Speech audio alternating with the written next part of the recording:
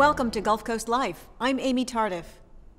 820 Floridians could die from melanoma in 2015. It's the most lethal form of skin cancer. A recent study cited by the Centers for Disease Control and Prevention says 6,000 cases of melanoma are estimated to be related to indoor tanning in the U.S. each year.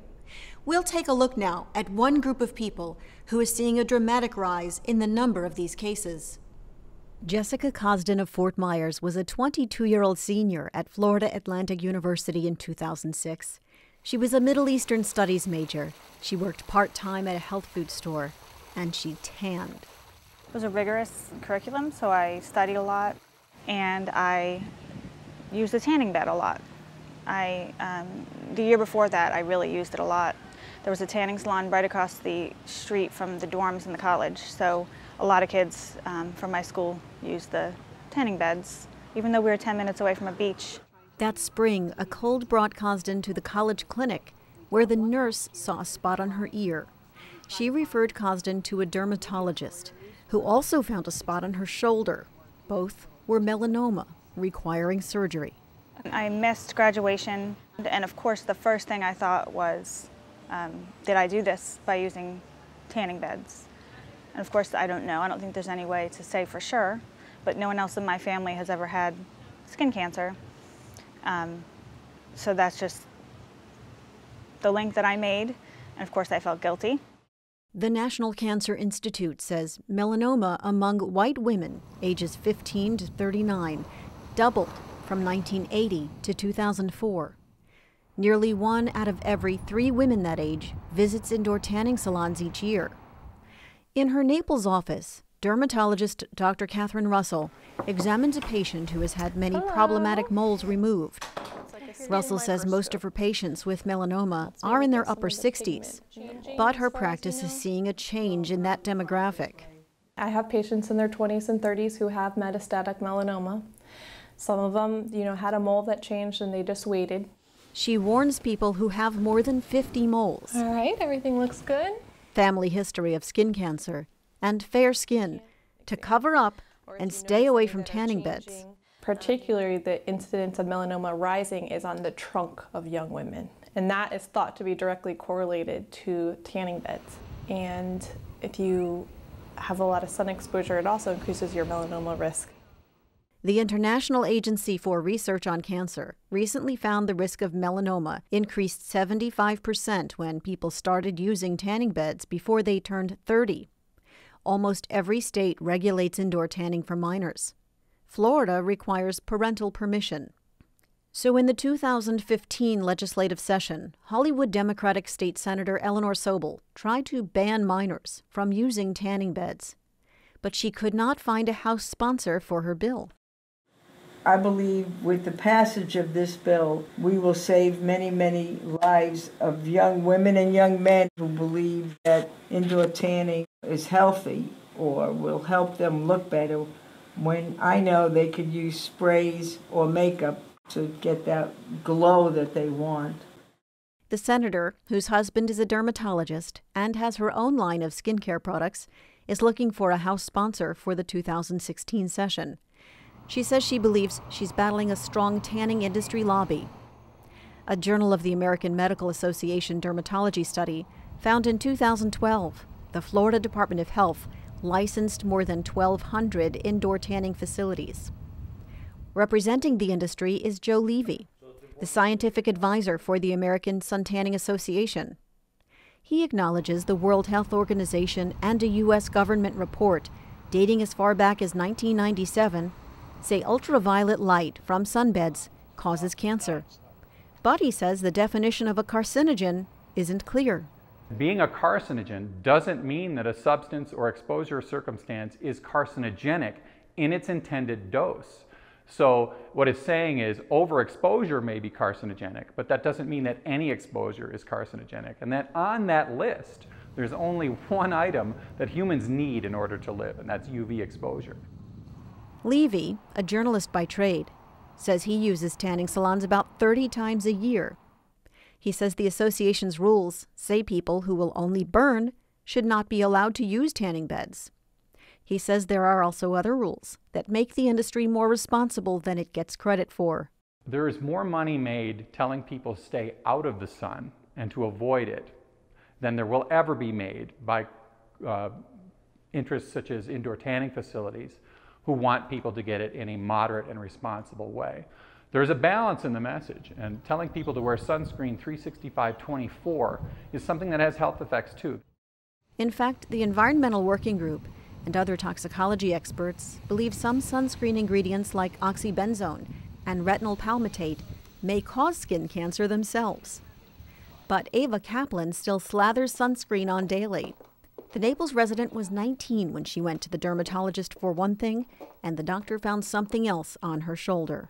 A week later, the doctor called and said, "This is malignant melanoma, and we need to operate." Kaplan had never been to a tanning salon, but she had been to the beach, often. I wanted to have a suntan, and a redhead with a suntan really is nothing more than a burn. And so that's what would happen maybe week after week. She says it changed her attitude as doctors monitored her for about 15 years.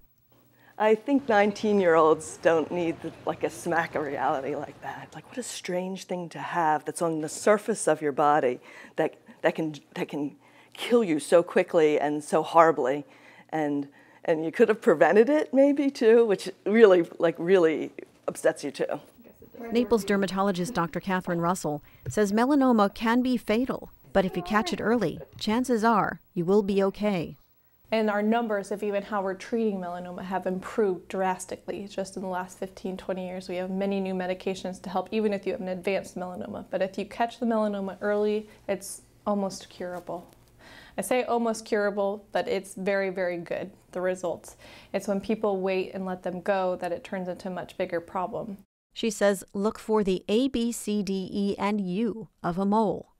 Asymmetric or irregular border. Strange color like pink, black, or blue. A diameter greater than 6 millimeters. Is it evolving or changing? Or is it the ugly duckling mole, the one that looks different from all of the rest? And if you really want some color, Dr. Russell suggests a spray tan.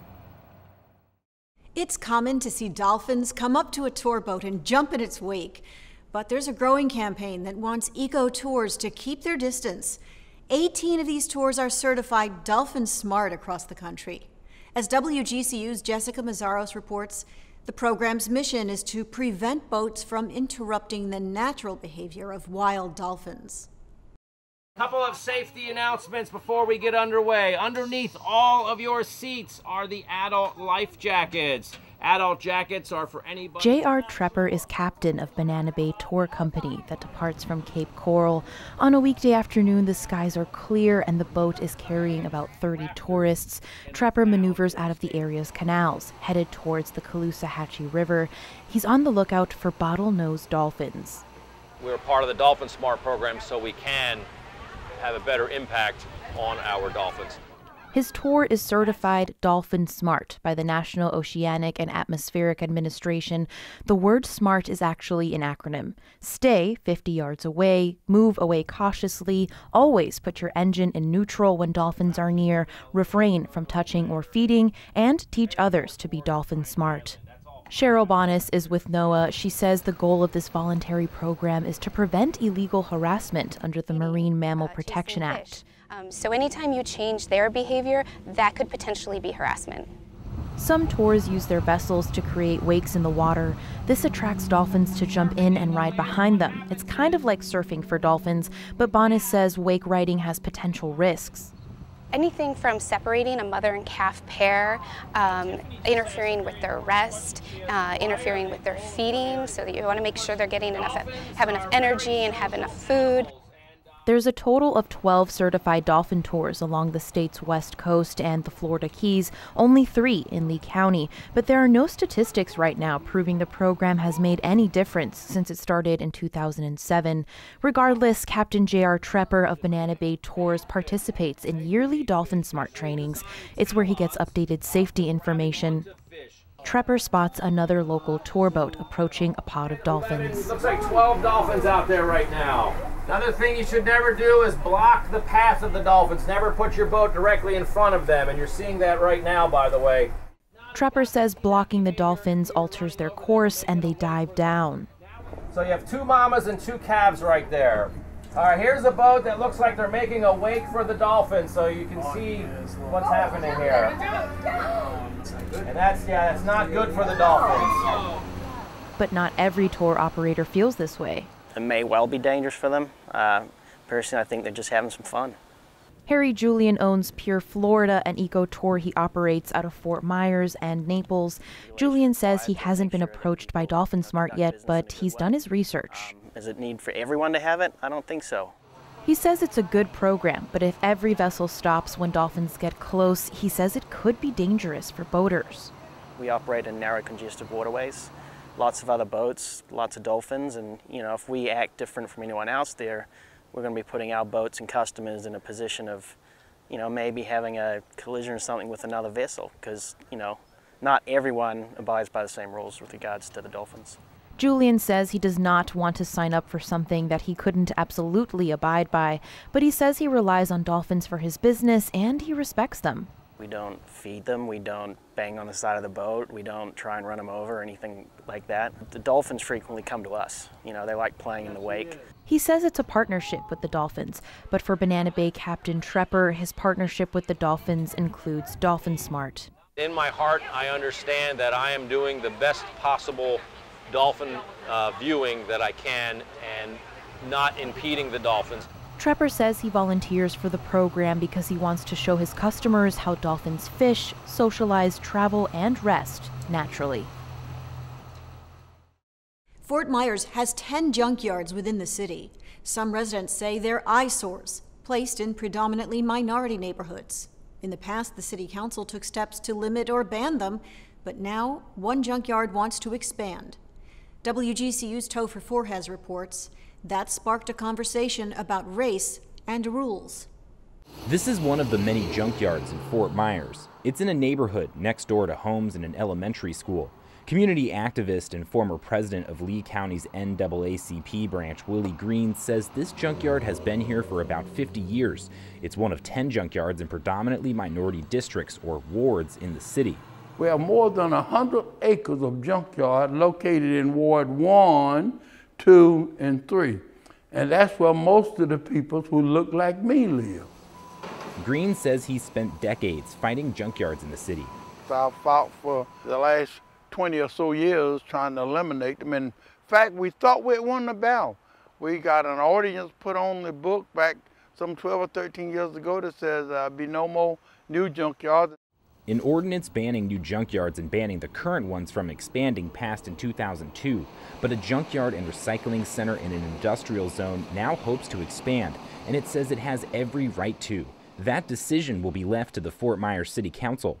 The right thing is to live up to the original idea of stop it here, because if they open the gate, it's not just going to be Garden Street, the other 9 is going to come out and we're going to be back where we started. So I believe that the city council is made up of just people that will do the right thing and let no be no.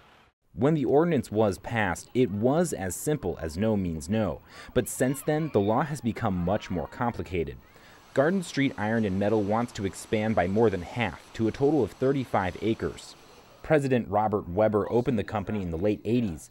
Garden Street was among the 6 annexed into the city in the mid-2000s, after the junkyard ordinance was adopted. The city was taking in a lot of the Dunbar community and stuff like that, where there's not a lot of tax revenue generated because the value of the homes really just don't generate a lot of value.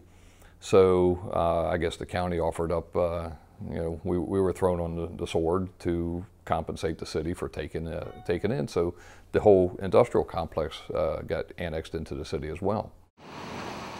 The city gave Garden Street and the other junkyards the right to expand when it was annexed. Weber believes they were given those rights because the annexation was involuntary. Opponents worry if Garden Street is allowed to expand, it'll set a precedent allowing the other annexed junkyards to do the same.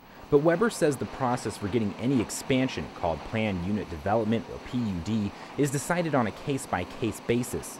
The PUD process is very clear a very appropriate way for City Council to be able to take each individual case and determine what happens with that PUD application.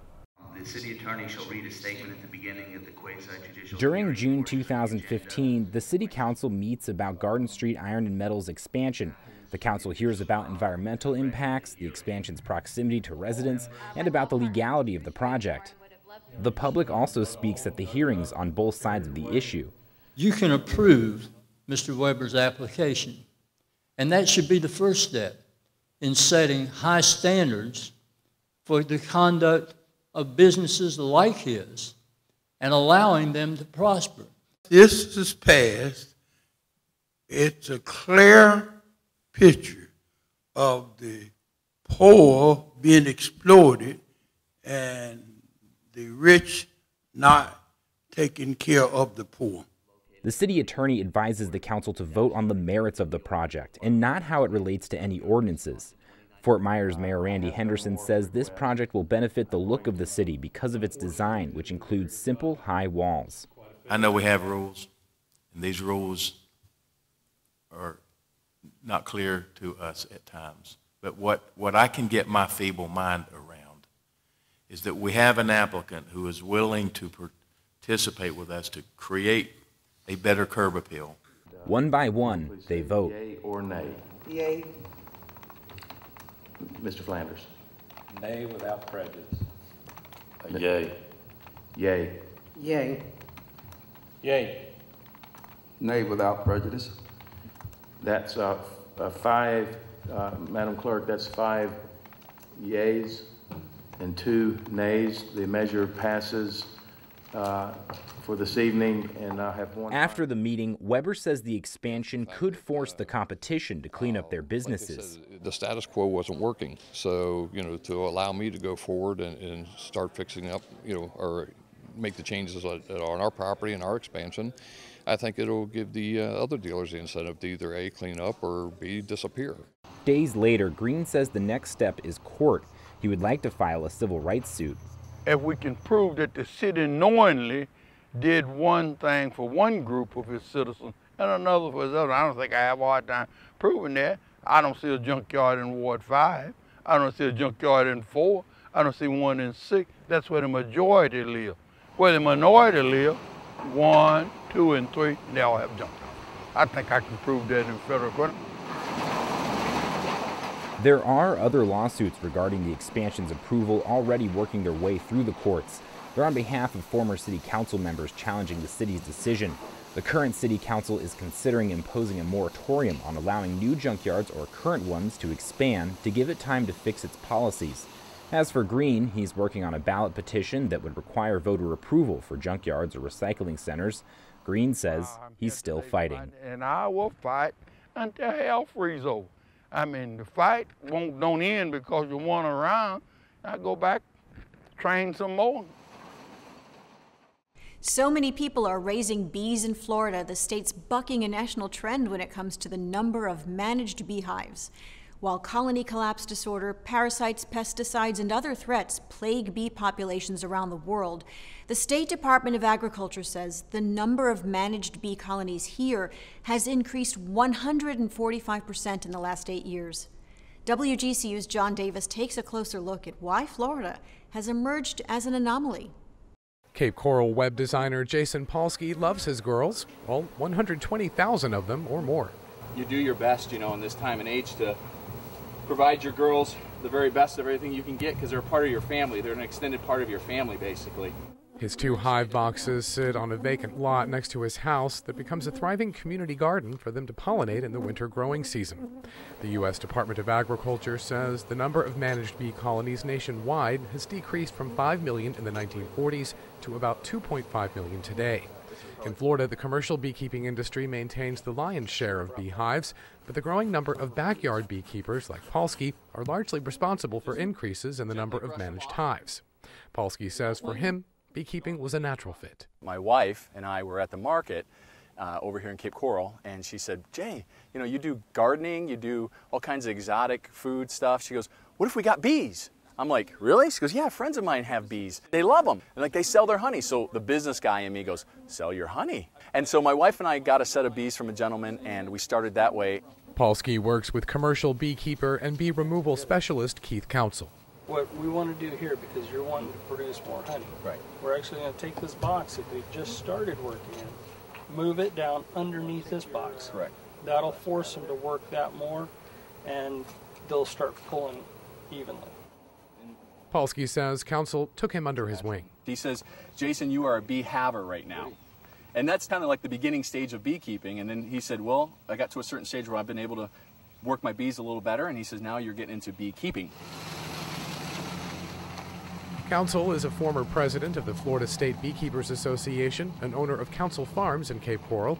He specializes in live bee removal when a hive moves into the walls of someone's home or into a hollowed-out tree trunk in their yard or some other place where they could be a nuisance. Sometimes we go to people's properties and they want to keep the bees themselves but have no idea how to do it. And you can't just take a box and set it there and tell the bees to move into it. It doesn't work that way. So I physically move them into the box for them and get them started. Give them a little bit of smoke to each one. Council doesn't know exactly how many backyard beekeepers he's helped get started, but he says the number is in the hundreds. Interest in backyard beekeeping also got a boost in 2012 when a state law dissolved local government prohibitions on beekeeping. Council says another reason for Florida's increase in beekeeping could be the advantage of the state's year-round warm weather. But on the commercial side of Florida's $13 million a year honey industry, Council says the state's dramatic increase in the number of managed bee colonies could paint a misleadingly rosy picture. It's harder for a commercial beekeeper to make a living at this than what it was 10 years ago. We have more issues with pesticides, fungicides, different viruses, or parasites are just, I mean, it costs us a lot to keep them alive and keep them going. Where in a backyard setting, you have the same issues but at a smaller scale. Doing pretty good there. Yep. See where the nectar is. Council estimates this past spring alone he lost about 600 hives. The bees he removes from people's homes and relocates to standard bee boxes help offset those losses, but he worries about the financial practicality of beekeeping in the future. When we're looking at a 70% loss in our bees every year, it's not a viable industry at that point. If we go over that, they start collapsing. I mean, beekeepers, commercial guys are actually today going out of business because they don't make enough money off from it. The price of wholesale honey is not enough to cover the fuel costs and all the other expenses we have in doing it. In announcing Florida's increase in managed bee colonies, the State Department of Agriculture credits voluntary partnerships between beekeepers and growers. Such programs helped serve as a model for the 2015 Federal Honeybee and Pollinator Strategy. Council says close relationships with growers are essential. The farmers are our best ally back and forth. If we don't have friends in the farming community, I mean, we are farmers, but if we don't have friends in the pollination, we don't know what they're applying to the fields, so we can't protect our bees. So it's a very tight-knit group between the farms and us. Give them a little bit in each one. Let them all know we're here. When it comes to mitigating colony collapse, Council says he thinks a lot could be done, but at the end of the day, it comes down to funding. Florida lawmakers approved a $2.5 million bee research center in 2015 at the University of Florida in Gainesville, aimed at researching cures for threats to beehives. But Governor Rick Scott vetoed that funding for the second year in a row. Council says a stable and healthy bee population is essential, not just to the honey industry, but to Florida's $120 billion agriculture industry. The River of Grass Greenway, or ROGG, is a proposed 75-mile bike path that would connect Naples to Miami. The Miami-Dade County Parks and Recreation Department is heading up the project with other partners. The county believes the bike path will expand local tourism and get more people out into nature. But those opposed to the project say it will encroach on Florida's Everglades. Protesters walked along the proposed path from Collier County to Miami-Dade County in 2015 over the course of 5 days.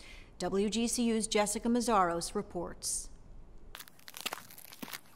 It's the fifth and last day of the ROGG protest walk. About 30 people are marching on the shoulder of Tamiami Trail toward Miccosukee Resort and Casino.